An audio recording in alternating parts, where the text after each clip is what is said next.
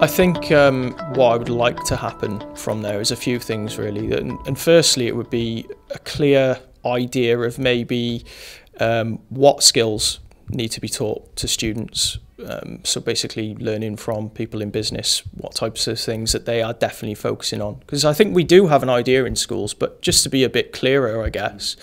And I think that the other thing that I would like to come away with is a clear idea of how best to deliver these skills to students.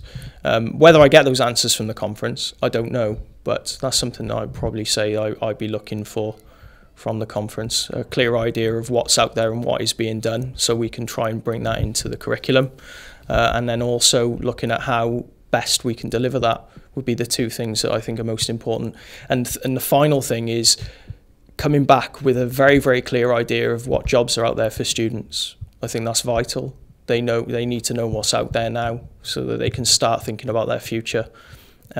Based on focus groups that I've been to recently at Google and the focus group that's happened today, it's very, very clear that students know the very, very basic jobs out there. So for example, computer programming, and they know about website design.